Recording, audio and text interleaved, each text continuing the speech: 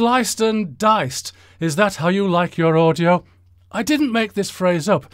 It's a common thought that digital audio chops up the original, presumably perfect, analogue signal, then reassembles it for you to enjoy in your listening room. Now, digital audio enthusiasts will outrage at this. They'll quote to you the theorems of Shannon and Nyquist and direct you to videos by some guy called Monty, who will prove to you, without a shadow of a doubt, that digital audio is perfect. Doesn't matter. To an audiophile, nothing is perfect except the original analogue signal. And for the true audiophile experience, it must not be sliced, it must not be diced, and heaven forbid, what kind of audio needs reconstruction before you can listen to it? OK, before I come on to culinary matters, what's so perfect about the original analogue signal? Well, if we consider that outside of research laboratories there's no such thing as a digital microphone, other than, that is, an analogue microphone that has an internal slicer and dicer. So we capture the real-life sounds of singers and musicians. Singers can be, and often are, musicians, so let's not get started on that one. And drummers too, in analogue. The microphone captures the acoustic sound waves and transduces them into an electrical signal, which is an analogue of the original sound. That's where that word, in audio, comes from. Here's a thought. The original sound is not analogue. To be analogue, it has to be an analogy of something. Commenters, please enlist in this possible pedant's revolt. Anyway, where the sound is high frequency, the electrical signal is high frequency. Where the sound is low level, the signal is low level. The electrical signal follows the original sound continuously to the limits of its resolution in terms of frequency, distortion and noise, but continuously, always. And all the way to the vinyl record, the amp, the speakers and your analogue audiophile ears. No slice, no dice. So where does this slice and dice thing come from? Is it just a crude analogy for audiophiles to raise an argument against digiophiles, if that's a word, but we know what we mean? On first glance, it does seem that way. A crude insult, that's all it is. But no, let's examine further. And here I have an apple. Not just any apple, but a Waitrose Bramley cooking apple. I'm going to make a crumble with it later. I'm going to warn you not to watch this if you're of a sensitive nature. I'm also going to say that this is not a knife skills video, so please comment me not on that. Stick to the topic. I'm cutting the apple in half because I have two demonstrations. First, I'm going to slice. Here goes. An extra cut to make it more chefy. And now the dice. Here it is, sliced and diced, ready to cook.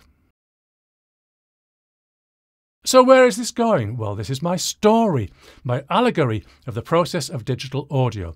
The apple gets sliced and diced. An analogue audio signal gets sliced and diced, literally.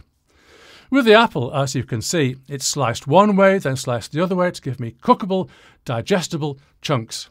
With digital audio, it's sliced along the time dimension, 44.1 thousand times per second. Or you can julienne slice it at up to 384,000 slices per second. At the same time, it's sliced in the amplitude dimension, 65,536 slices for CD quality, 16 million and something slices for 2496. These slices in two dimensions give us the dices, the rough cubes that we end up with. Digital audio, sliced and diced. Now, Monty, going back to Monty. Monty will tell us that it isn't actually like this. It's worse. Suppose I make a cut. Make another cut a couple of millimetres across, then skip a centimetre, then another cut, another couple of millimetres. I'll try to do it.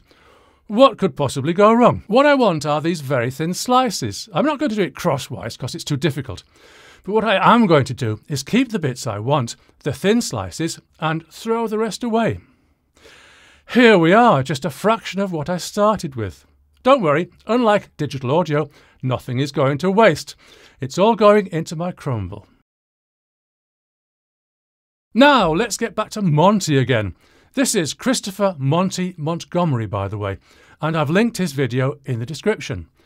In digital audio, according to Monty, and everything he says is correct, the digital signal only has a value at each instantaneous sample point, and there is no value at all everywhere in between. So I've sliced my apple, kept the very thin slices, and I've thrown the rest away. And so with digital audio, samples are taken instantaneously, exactly at the sample intervals. And everything that happens in between is thrown away into a digital compost bin. That's the slicing, and similarly there are no values in between the amplitude samples, the dicing. If I could do this with my apple, I'd have infinitesimally thin slices, infinitesimally small dices, and nothing left. Or tens asymptotically to zero, as my old maths teacher would have said. At this point, I think I'll let my commenters run with it. There's plenty more I could explain, but you have the link to Monty's video, which is excellent. You have your own science, your own opinions, your own preconceptions, your own prejudices, and I'm sure the comments section will bubble like a witch's cauldron. Digital audio is sliced and diced. Don't worry, I'll come back to this topic after you have had your say. See you soon. A quick note from my man cave. I tried this with an onion, sliced and diced by an able assistant, so as to avoid any potential bloodshed of my blood. I was barking out the instructions, so don't take this as the Gordon Ramsay method. It works, but the onion didn't give me such neat cubes as the apple, so I didn't use it in my video. Anyway, here it is for your pleasure, backed by some of my irritating slicing and dicing music.